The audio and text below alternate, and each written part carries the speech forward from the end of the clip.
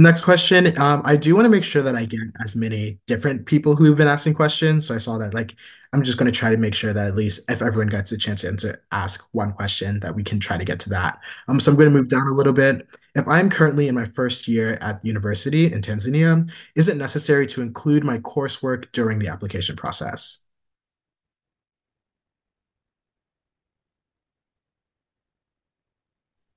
I'm not an international student, so I will want to say that's kind of a question I feel like you should ask the university and explain the situation. Like, hey, I'm an international student. I'm my first year at blank university.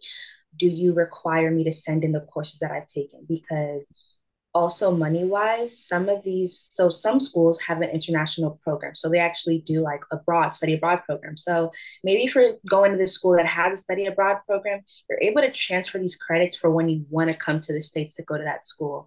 And so it kind of saves you time and kind of money, so you're not having to repeat a class that you already took your first year in, your university. So that specific question, being that none of us went to university in a different country, I will want to say that specific question, email the college, email the admissions, whatever, search up the email for that college that you're looking at and ask them, what do they require? What information do they require? Do they require what you're asking about? So the courses and stuff like that, because that is for them to know. And I also don't want to tell you something and then the university may be like, no, we don't need it, or maybe they do need it. So go and ask them. But I want to say I probably do think that they would, because even now, high school, they ask for our high school courses. And I did dual enrollment. So they did even ask for my dual enrollment classes that I took at my community college. So yeah, just email the college specifically and ask them just so you can get a definite answer. Yeah, definitely echoing that, emailing them will be the best one because some colleges definitely vary for that. All right, and then moving on, when do you recommend that you start applying for colleges? Is it after you get your high school grades or before, mid 12th grade? Okay, so I was already answering this question. For me, I started doing it during the summertime.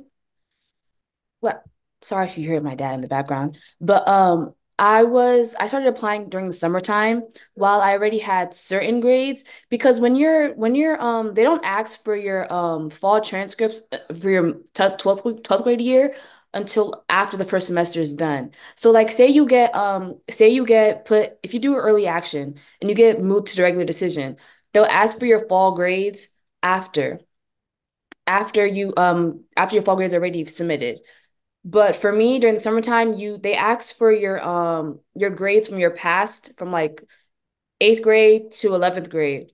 And then when you put in your 12th grade grades, you can just say it's in progress.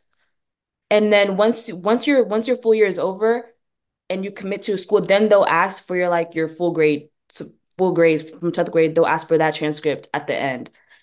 But for me, I'd say apply during the summertime so you can like start getting a head start. And once you start getting like your 12th grade grades, then you start adding them into your college application process.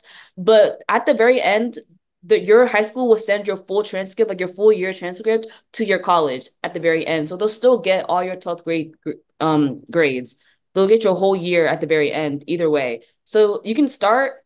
It also depends on where you want to like submit your, if you want to do like early decision, early action, or regular decision. It all depends on that. So for me, I did early action, so I had to get a really head start because my deadline was in November. It wasn't in like March or whatever. It was in November, so I had to get a really head start. So it really depends on where you want to like submit your application. If you want to do early decision, you have an earlier deadline. If you want to do early action, you have a little later but still early deadline. And then regular decision, you have like the longest deadline you have. So it really just depends on where you want to submit your application.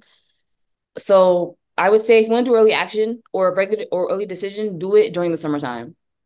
That's like the longest you can have to do your application process. But if you want to do regular decision, I say in the middle of your 12th grade year or even in the summertime as well, to if you want to get like a early head start.